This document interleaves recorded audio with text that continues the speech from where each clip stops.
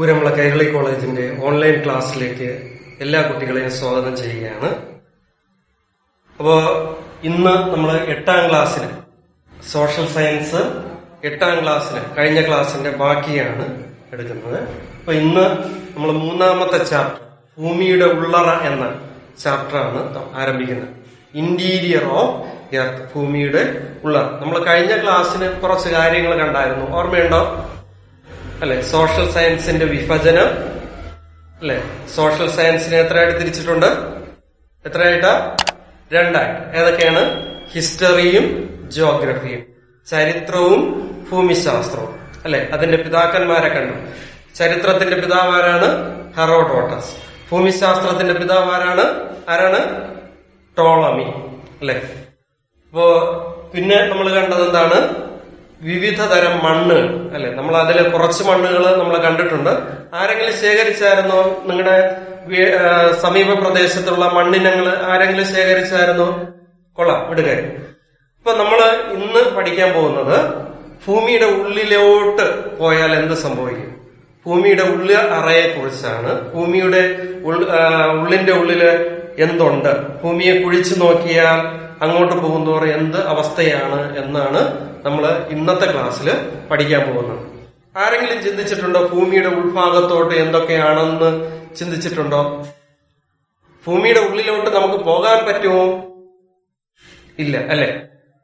അപ്പോ ഈ ഭൂമിയുടെ നമ്മൾ ഈ കിണർ കുഴിക്കുമ്പോൾ തന്നെ ഏകദേശം 2 കിലോമീറ്റർ ഒക്കെയാണ് കിണർ കുഴിച്ച് നോക്കിയിട്ടുള്ളത്. അപ്പൊ അതിന്റെ ഉള്ളിലോട്ട് അല്ലെ, ഭൂമിയുടെ ഉൾഭാഗത്തോട്ട് എന്ത് അവസ്ഥയാണെന്ന് കണ്ടുപിടിക്കാൻ സഹായിക്കുന്നത് ഭൂകമ്പ തരംഗങ്ങൾ ഉപയോഗിച്ചാണ്. ഭൂകമ്പ തരംഗങ്ങൾ, എർത്തുക്വേക്ക് വേവ്സ് ഉപയോഗിച്ചാണ് ഭൂമിയുടെ ഉൾഭാഗത്തെ കുറിച്ച് പഠിക്കുന്നത്. അപ്പോ ഈ ഭൂമിയുടെ ഉൾഭാഗത്തേക്ക് ഈ ഭൂകമ്പ തരംഗങ്ങൾ അയച്ചപ്പോ ഭൂമിയുടെ ഉൾഭാഗം ഇന്റീരിയർ ഓഫ് എർത്ത് അല്ലെ 4 പാളികളായിട്ട് ആണെന്ന് കാണാൻ സാധിച്ചു. ഈ ഭൗമശാസ്ത്രജ്ഞന്മാര് ഭൂമിയുടെ ഉൾഭാഗത്തേക്ക് ഭൂകമ്പ തരംഗങ്ങൾ അയച്ച് പഠനം നടത്തിയപ്പോ ഭൂമിയുടെ ഉൾഭാഗം 4 പ്രത്യേക ലെയറുകളായിട്ട് അവര് തിരിച്ചു. നിങ്ങൾ സ്ക്രീനിൽ കാണുന്നുണ്ടാവും. എന്താണ് ഒന്നാമത്തെ പാളി? എന്താണ്? ക്രസ്റ്റ്. എന്താണ് ക്രസ്റ്റ്? അതിന് മലയാളത്തിൽ എന്താ പറയുക? ഭൂവൽക്കം അല്ലെ. മലയാളത്തിൽ എന്താ പറയുക? ഭൂവൽക്കം. രണ്ടാമത്തെ പാളി എന്തുവാ നോക്കിയേ? മാൻഡിൽ. എന്താണ്? മാൻഡിൽ അല്ലെ, മാൻഡിൽ. മൂന്നാമത്തെ പാളി എന്താണ്? Outer core. എന്താണ്? Outer core. എന്താണ്? പുറക്കാമ്പ്. മലയാളത്തിൽ എന്താ പറയുക? പുറക്കാമ്പ്. നാലാമത്തെ പാളി എന്താണ്? Inner core. എന്താണ്? Inner core, അകക്കാമ്പ്. അപ്പോ എത്ര പാളികളാണ് പ്രധാനമായിട്ടുള്ളത്? എത്ര പാളികളാണ്? 4 പാളികളാണ്. ഏതൊക്കെയാണ്?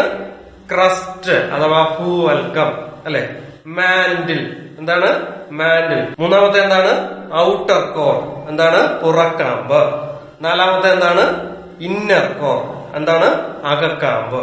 Is clear? അപ്പൊ ഭൂമിയുടെ 4 പാളികൾ. ഒന്ന് പറഞ്ഞു നോക്കിയേ എല്ലാവരും. ഇപ്പൊ കാണുന്ന എന്താണ്? ഭൂവൽക്കത്തെ അല്ലെ, ഭൂമിയുടെ പുറംതോട്, പുറംപാളിയുടെ ചിത്രമാണ് നിങ്ങൾ കാണുന്നത്. ഏറ്റവും മുകളിലായിട്ട് ആ നീല കളറിൽ കാണുന്നത് എന്താണ്? ഭൂമിയുടെ പുറംപാളിയാണ് അല്ലെ, ക്രസ്റ്റ്.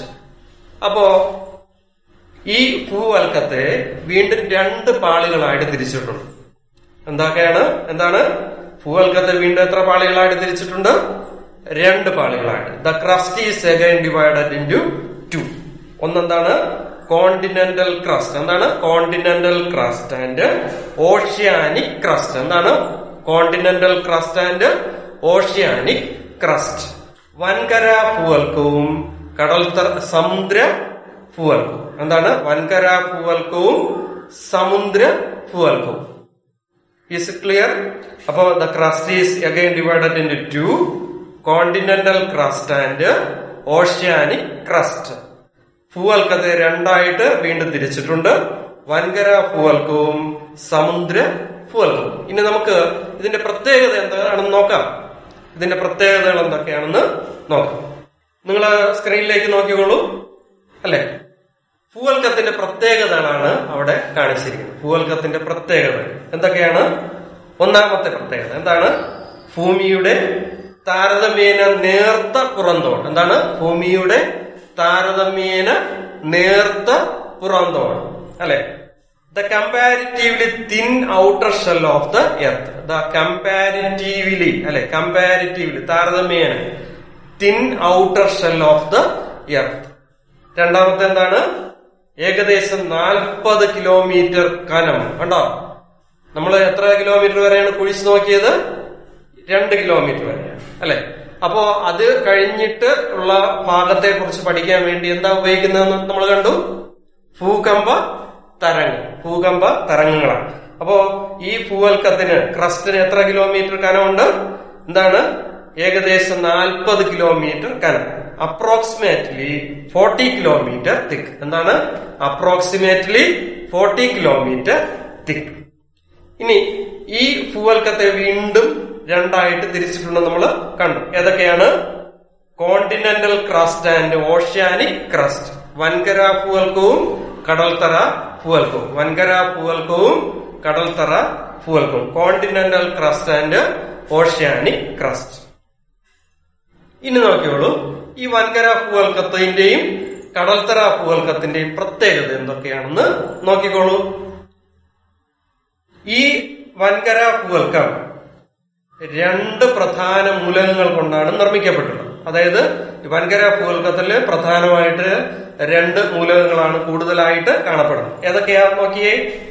സിലിക്ക, അലുമിനിയം, അല്ലെ? സിലിക്ക, അലുമിനിയം, അല്ലെ? ദ കോണ്ടിനെന്റൽ ക്രസ്റ്റ് കണ്ടെയ്ൻസ് എന്താണ്? Silica and aluminium. The continental crest contains silica and aluminium, അല്ലെ?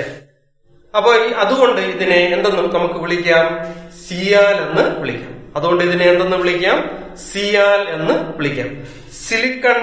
സിലിക്കയുടെ SI, അലുമിനിയുടെ AL, അങ്ങനെ രണ്ടും കൂടെ ചേർത്ത് സിയാൽ എന്ന് അറിയപ്പെടും. ഇനി നോക്കിയേ, രണ്ടാമത്തെ, അല്ലെ, ഭൂവൽക്കത്തിന്റെ രണ്ടാമത്തെ പാളി ഏതാണ്? കടൽത്തറ ഭൂവൽക്കം അല്ലെങ്കിൽ സമുദ്ര ഭൂവൽക്കം. Oceanic crest. Oceanic crest. അതിന്റെ പ്രത്യേകത എന്താണെന്ന് നോക്കിയേ. Silica, magnesium.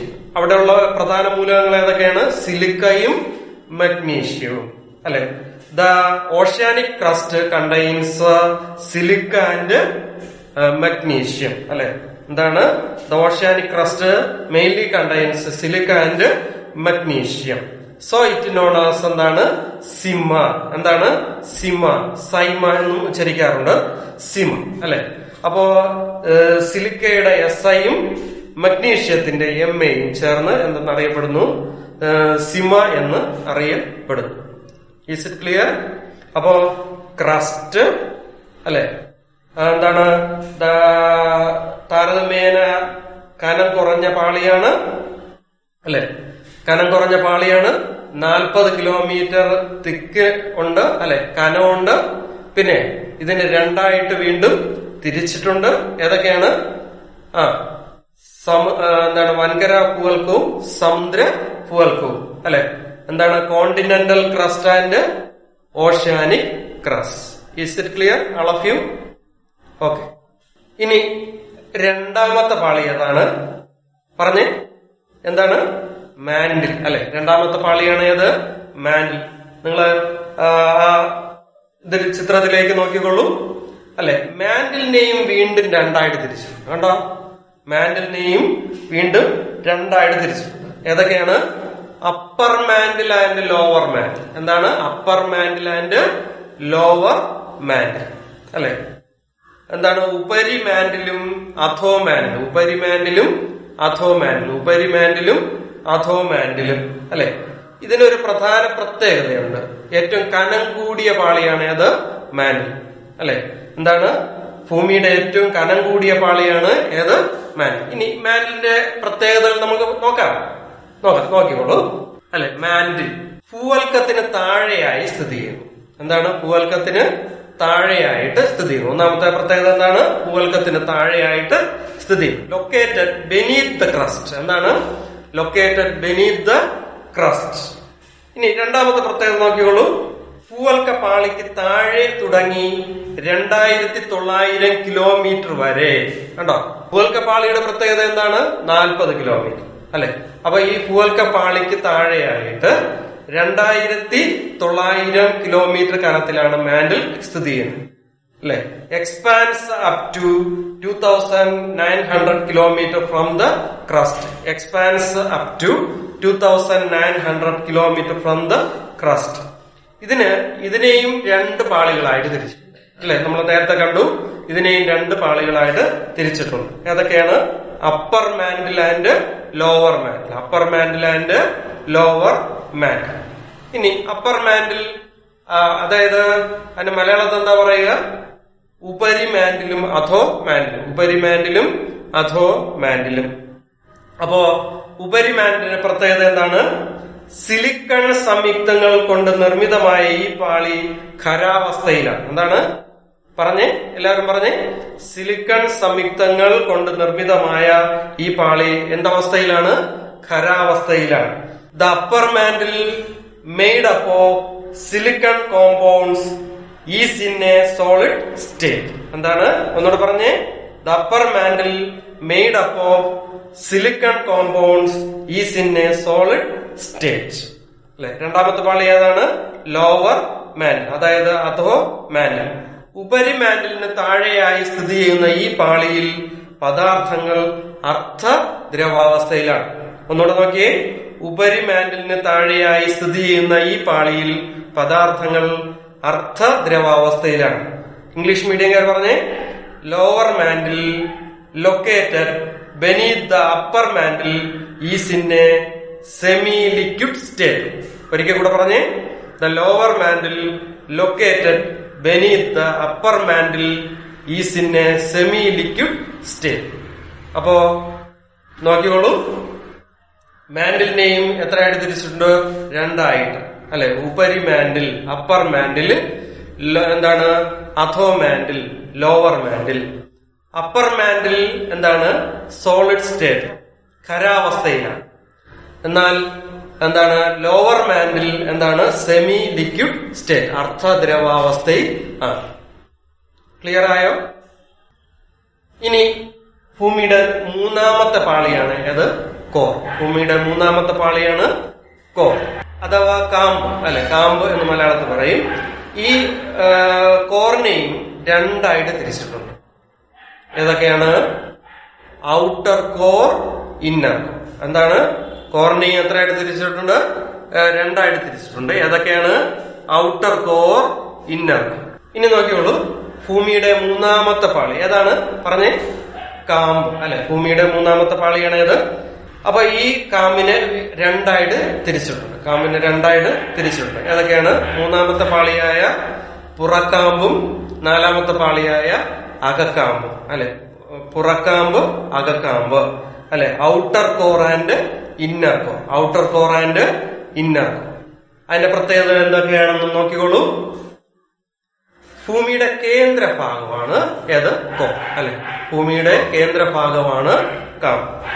Central part of the earth. Central part of the earth 2900 കിലോമീറ്ററിൽ തുടങ്ങി 6371 കിലോമീറ്റർ വരെ വ്യാപിച്ചിരിക്കും. എന്താണ്? 2900 കിലോമീറ്ററിൽ തുടങ്ങി 6371 കിലോമീറ്റർ വരെ വ്യാപിച്ചിരിക്കുന്നു. മനസ്സിലായോ അല്ലെ? അപ്പൊ കാമ്പിന്റെ കനം എത്രയാണ്? 2900 കിലോമീറ്ററിൽ തുടങ്ങി 6371 കിലോമീറ്റർ വരെയാണ്. ഇതിന് 2 ഭാഗങ്ങളുണ്ട്. ഏതൊക്കെയാണ്? പുറക്കാമ്പ്, അകക്കാമ്പ് അല്ലെ. Outer core and inner core. ഇനി ഈ കാമ്പിലെ, അതായത് കോറിലെ പ്രത്യേകത, മറ്റ് പ്രത്യേകതകൾ നോക്കിക്കോളൂ.